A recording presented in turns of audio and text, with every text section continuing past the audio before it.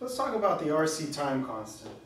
So what I have here is a fairly large capacitor, and you should be able to see that it's 22,000 microfarads, so that's 0.022 farads, and it can go up to 100 volts.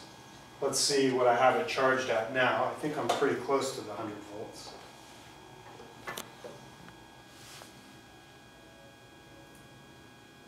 $99.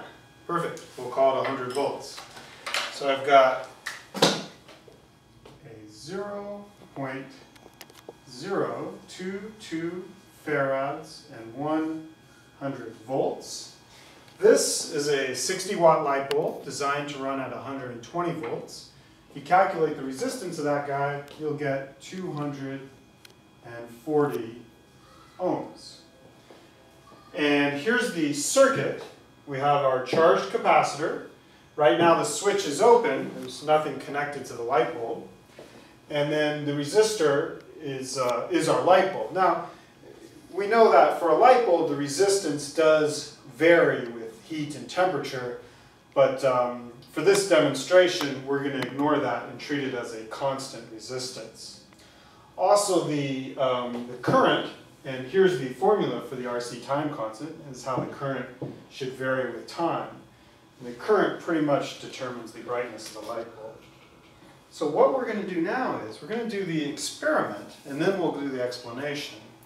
So I'm going to connect the capacitor. In other words, I'm going to close the switch.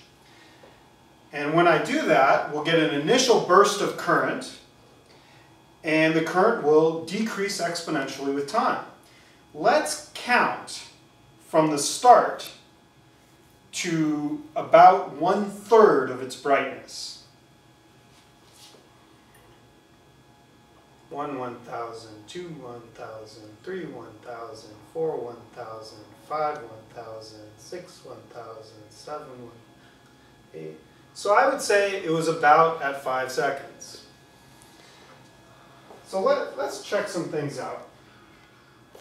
First of all, let's talk about what's happening, and then we'll talk about the experiment. So let's put it here. Experiment.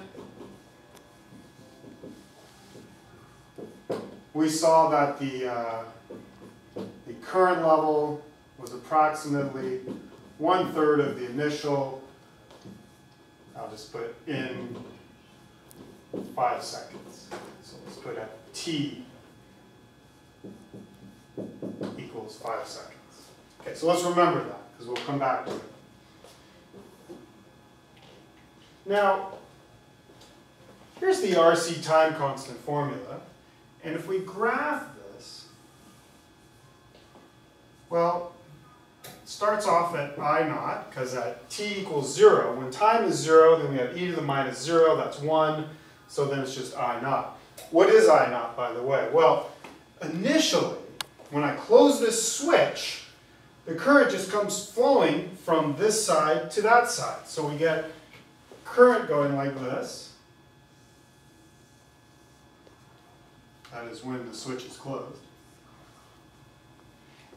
And we know that this is at 100 volts. It's going over the resistor, so I0 is simply Ohm's law, V over R. 100 volts divided by the resistance, 240 ohms. And, well, that's 10/24. We can get an exact value here. Oops. 0.42.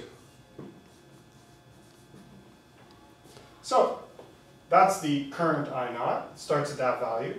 But as time moves on, it follows this exponential curve and looks something like that. Now, when t is equal to RC, then we have I equals I0 e to something divided by itself. That's just 1, e to the minus 1, which is I0 over e. E is approximately 3. It's 2.8, blah, blah, blah. So that's approximately 1/3 of its initial value.